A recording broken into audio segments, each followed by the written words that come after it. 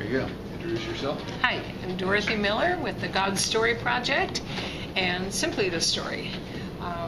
Having been involved in the orality movement for a while and watching it grow and seeing now at this consultation how much we've gained in understanding that people are beginning to know what orality is, although we've run into a few that don't have an understanding of it yet. It's really exciting to see how people are more and more understanding the need for some oral strategies, and also exciting to see that this one featured the honor shame for us to say that are from the West to recognize the larger picture and to begin to see within the Bible there are multiple worldviews. And if we would, it sounds simple, but if we would listen to what God had in there all along, we would have seen that. But to remind myself and others here in attendance that if we listen well to the Word of God, we might not have to read 10 books and come to a consultation to see what was there all along, but sometimes we need that jump start. We need that encouragement. We need coming together to recognize these diverse views. And in terms of this particular consultation, is there anything that you are going to walk away from here to do differently or expand or anything else in things that you see in the near future?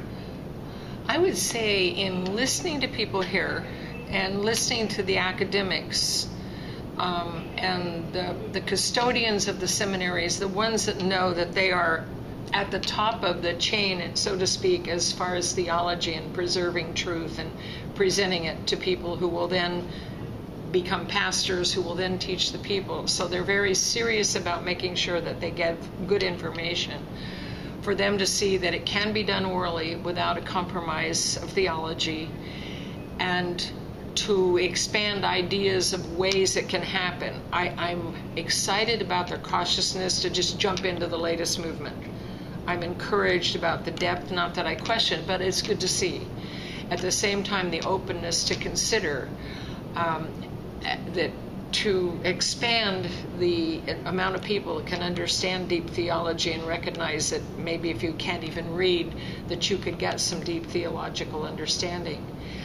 I think one of the things I take away is how can I communicate these things that I've treasured for a while now with other people who are, it seems like they're guarded, and you go, are they the gatekeepers? Are they the ones that are not letting you in to let you have orality? No, they're cautious people that want to make sure that what you're bringing is not going to compromise.